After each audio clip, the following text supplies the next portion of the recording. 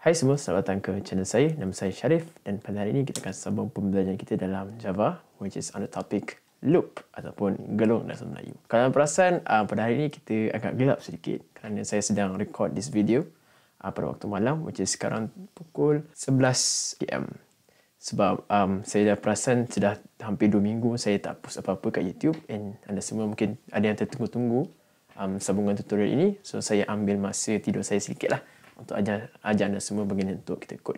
Baiklah, mari kita mulakan.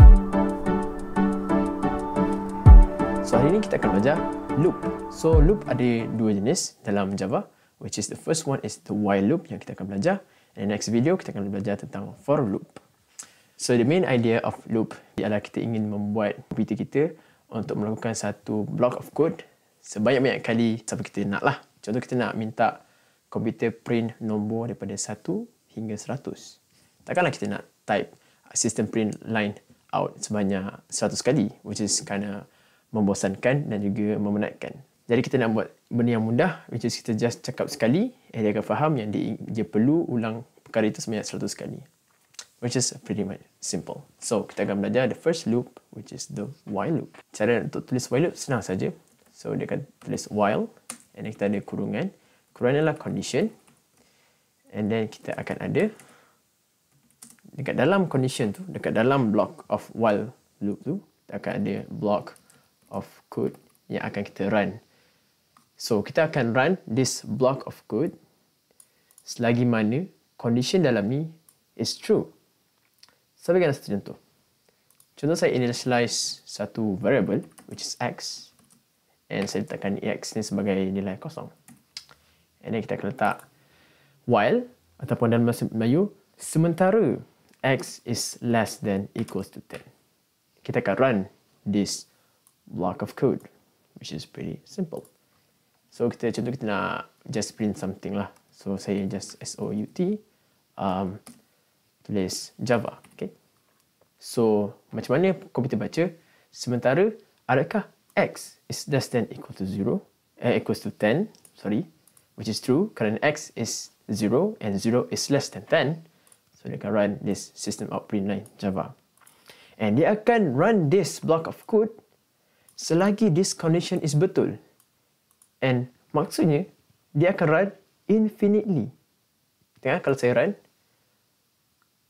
infinitely, tengok dia tak berhenti, which is something yang kita tak nak. Kita tak nak komputer kita run sampai bila-bila, which is something that we should avoid kerana ia akan menyebabkan komputer kita penat untuk mengira benda-benda banyak. So kita stop, tekan butang macam stop ni, okay.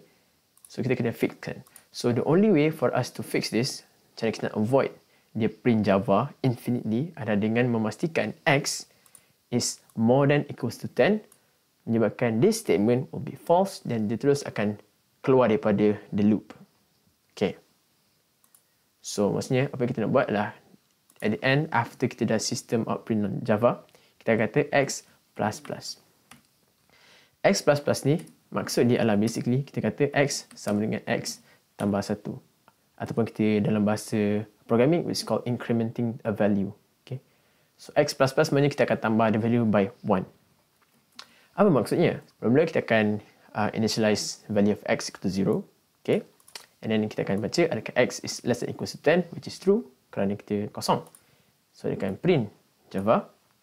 And then dia akan plus 1 for the value of 0. So, maksudnya x bila plus, maksudnya x akan jadi 1. Okay. X equals to 1. And then dia akan run balik ni atas ke while loop. Dia akan check balik. Adakah x is less than equals to 10, which is still true kerana x is equals to 1.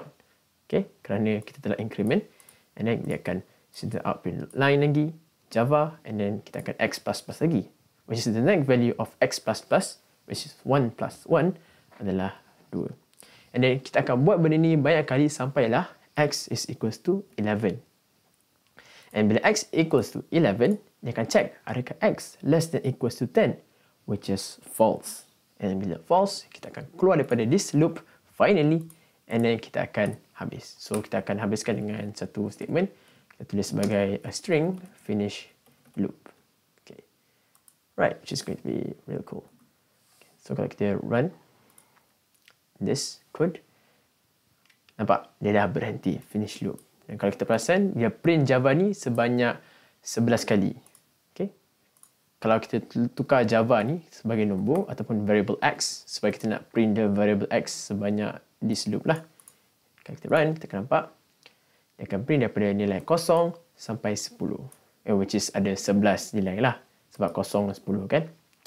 Alright, so this is the while loop. Basically, dia akan run this loop selagi mana this condition inside this bracket is true. And while loop ni, dia ada dua jenis. This is the first while loop. And the next is, which is the do while. Maksudnya, kita akan guna perkataan do. Maksudnya, kita akan ambil this while. Kita akan letak dekat lepas bracket ni. Okay. Jangan lupa letak the semicolon. And then kita letak do kat depan ni. Apa yang kita kata kepada komputer? Buat this block of code and then check. Sementara x is less than equal to 10, kita akan run lagi. So, kita akan achieve benda yang sama. Kalau anda perasan. So, apa perbezaan do while loop dengan the first while loop? Perbezaan adalah do akan buat dulu the first line of code. Salah ke betul, dia akan run the first loop and then baru check. Manakala while loop, which is the previous one sebelum ini, dia akan check awal-awal.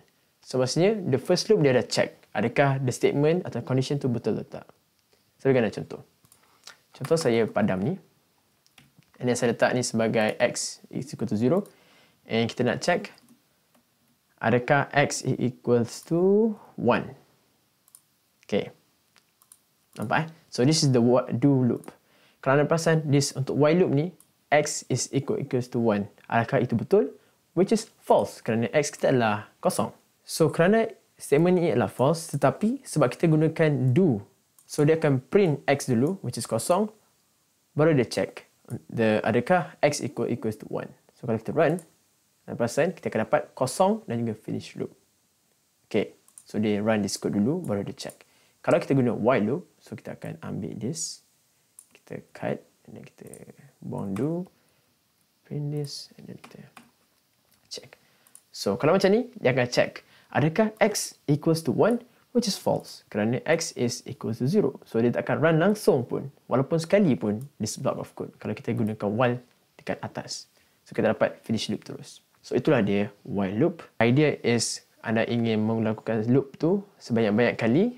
Tapi anda kena pastikan yang anda janganlah terkurung dalam infinity loop. Pastikan anda ada satu condition yang boleh menyebabkan anda keluar daripada loop supaya komputer anda tidaklah melakukan the algorithm banyak-banyak kali. Okay, so itu saja untuk hari ini. Jumpa anda di video seterusnya. Bye-bye dan Assalamualaikum.